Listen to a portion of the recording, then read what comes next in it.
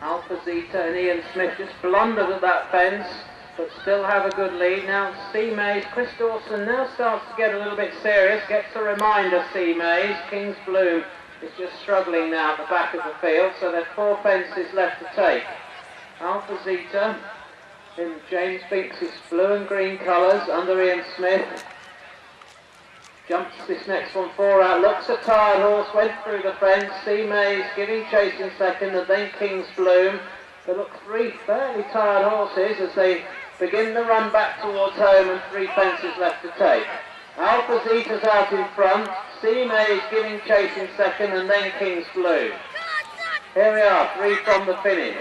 Alpha Zeta comes in towards it, jumped that one okay, and C Mays not making too much impression at this stage, and nor too is King's Bloom. There's 2 more fences left to take. Alpha Zeta just hanging slightly to its left, landed over 2 out with a lead of about 8 or 10 lengths, and the other 2 are very tired, C Mays and King's Bloom, not making any impression on the leader, who himself is tired, but has 1 more fence left to take here. Alpha Zeta jumped the last fence, and is 15 to 20 clear here. Ian Smith had a hairy ride out in front, but he's managed to keep the partnership going, and they run out a ready winner of the final race of the afternoon. Alpha Zeta and Ian Smith take it, very tired horses, and home in second was King's Bloom, and C Mays finished in third.